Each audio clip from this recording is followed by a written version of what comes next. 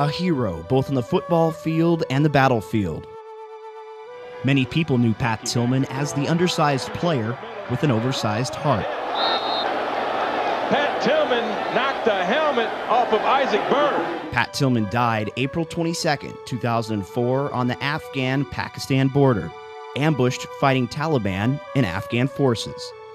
Hundreds of soldiers have been killed in battle. Why does Tillman stand out? Because his story is very special. Pat Tillman on the play. Tillman began his football career at Arizona State University. He was the littlest big guy on the field, standing 5 feet 11 inches tall. Doug Tamero, friend of Tillman and media coordinator at ASU, had a chance 2 months ago to have dinner with Tillman. It was just fun to be around. And that night, you know, I never get dessert.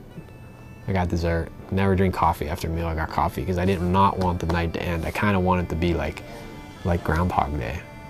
You know, I just want the day to come back and come back and come back. While at ASU, Tillman was crowned Pac-10 Player of the Year. He was also a star in the classroom as well. I mean, he was a 3.8 student. It's amazing that he wasn't a 4.0. I'd never want to see the classes that he didn't get an A in. After completing his college career, Tillman moved on to the NFL with the Arizona Cardinals for 4 years. The terrorist attacks of September 11th, 2001 changed everything for Tillman. My great-grandfather was at Pearl Harbor, and a lot of my family has given up, you know, has gone and fought in wars, and I really haven't done a damn thing as far as laying myself on the line like that, and so I have a great deal of respect for those that have and what the flag stands for. Following this interview, Tillman made the decision to walk away from a $3.6 million contract with the Cardinals and join the elite Army Rangers with his brother Kevin. Pat's family and friends received news of his death on a Thursday and knew that he was not coming home. I think that Pat Tillman was probably the gentlest, caring guy around that my brother and I knew, my family knew.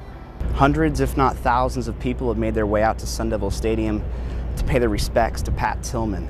Some soldiers have even stopped by to drop off medals they have won in the battlefield. In fact, one soldier dropped off the Purple Heart. Pat Tillman is a true example of a human being. He's special, and ASU should be proud they had him. He gave his life for our country to fight for us. He may have gone before us, but you know what? We're all going to catch up with him in a place that's better. You know, he'll be my hero, he'll be my daughter's hero, he's my wife's hero. Pat Tillman never stopped looking for new challenges on the field and in life. When he found them, he met them head on. He made the ultimate sacrifice when he chose patriotism over a paycheck. A hero that will never be forgotten. A statement that will live on with the spirit of Pat Tillman.